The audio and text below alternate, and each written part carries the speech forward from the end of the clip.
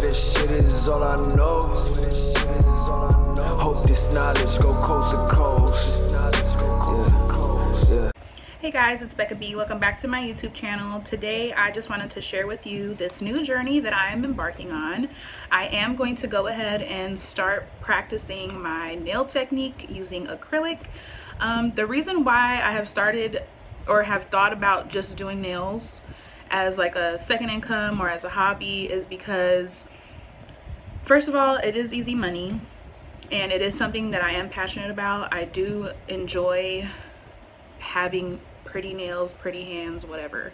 So I figured, why don't I just learn how to do it so that I can do my own nails and then, you know, eventually open up my own little space where I can provide people with consistent, good customer service and see where it goes from there. So first, the reason why I am going to start doing them from home or start teaching myself at home is because I applied for a nail tech program at one of our tech schools, but there is a waiting list.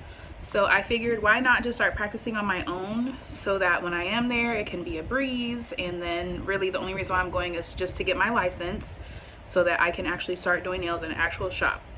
And then the second reason why I decided to start doing this was because I used to get my nails done all the time, and I finally found this nail tech that did an amazing job. She had good prices, but once her clientele started building, she started raising her prices, and then the nail techs that she was hiring were just not doing that good of a job, and she was always booked. So I was always stuck with one of the other nail techs, which I did not enjoy.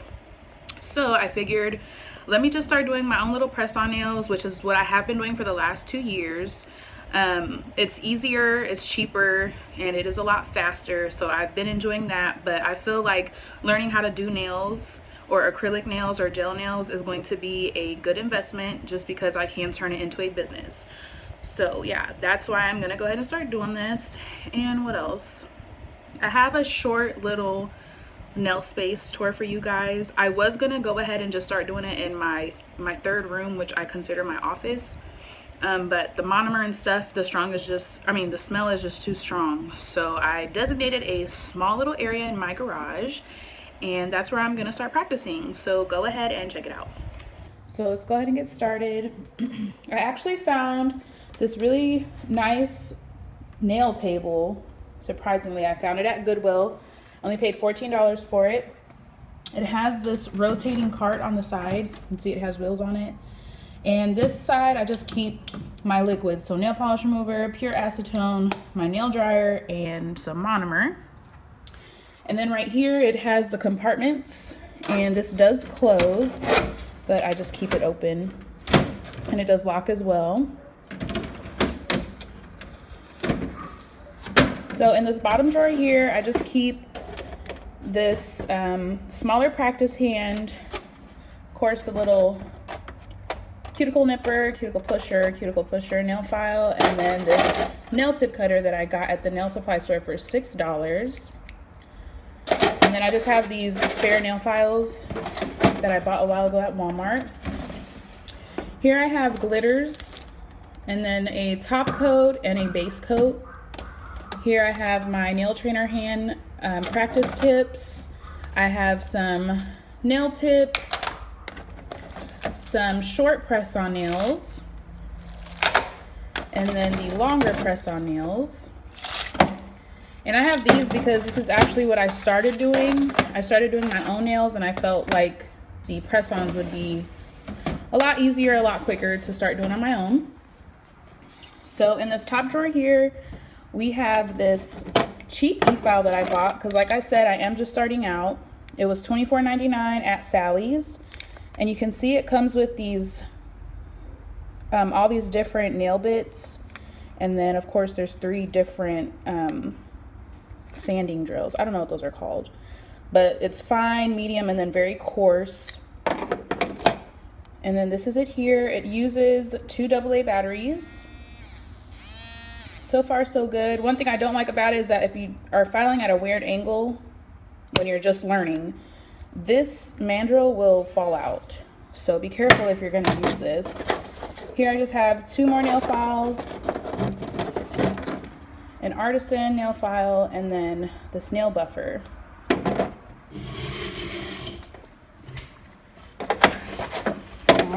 In the next side, I have my dapping dish, which I got at Sally's as well. I have some nail forms. And then I have 4 different acrylics. I have clear, premium pink, white, and then pink, just plain pink. I have some super glue, some nail glue, and then these, there's a primer, or that's equalizer, and then the primer. And all of this stuff, the forms, primer, the acrylics, and then this brush all came in a pack, like a little starter kit from nailsuperstore.com. It was $60. And I just keep this paper towel back here just in case something spills. I don't know what would spill, but I guess the way I had it set up before I did this tour, I needed some safety, some precautionary measures. But yeah, all this came in a little value pack. So that's it for the drawers. And here I have a glass full of cotton pads and cotton balls. And here I just have this little cup. This brush is my acrylic brush. It's very, it is good quality. It is very light. And then these 2 brushes I use for my nail designs. I use this for like cleaning up with nail polish remover. And then this one obviously just for nail designs. Which I only use those because I don't use them for makeup purposes, and I still need to go buy some brushes for nail art. So here I have my maracuja oil for the cuticle area. Okay, here's my small little nail polish collection. As you can see, I like this blue color because it looks really good on my fingers. I have very dark fingers for some reason. But this is just nail polish that I've accumulated over the last few months. So it's nothing special, but it's mine, and I'm just starting out, so there's no biggie. Me back up here, there's my nail trainer hand, and then my lamp. The lamp is from the nail supply store that is in Oklahoma City, and it is this one here. I had to go back because the first one that I purchased actually didn't work, so it was a little frustrating. And then I lost my wallet the same day, so yeah. But yeah, that's it. What else? This chair I got from Salvation Army. It is an IKEA chair, and it only rotates easily when you're sitting in it, so it sounds a little janky now, but and then to make it go up or down, you just have to sit in it and spin it around yourself. But that's pretty much it, guys. This is my beginning of my nail journey. I'm really excited. So yeah, that's it. All right, so I know that the supply I have is very minimal. I don't think that I need that much stuff right now, just because I am only going to be working on my acrylic application technique. Once I start getting more comfortable with that, then I will start practicing on designs, and then that's when I'll start building, you know, my space. I'll start building my product, I'll start building my merchandise and stuff like that. And then once I do start nail tech school, I'll let you guys know and like keep you up to speed on that.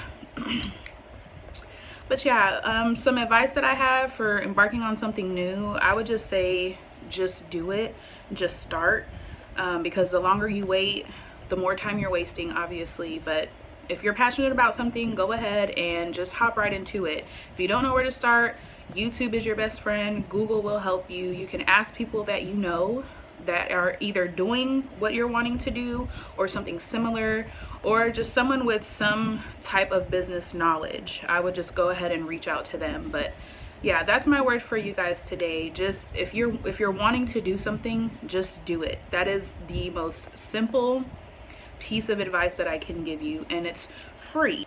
I read a quote one time that said the reason why we are afraid to start something is because we don't want to be seen in the first steps. You know, when you first start something, like you're not that good, Like, you need practice. You just don't want people to see you just not where you want to be. Like, you're not at your best. You're afraid to let people see you not at your best. But with time, everything gets better. So whatever it is that you're passionate about, that you're hesitant about starting or doing, just do it and you will not regret it. So if you haven't subscribed, go ahead and do that now. Also, if you have any questions, go ahead and comment down below. Also, again, my name is Becca B, and I hope to see you soon.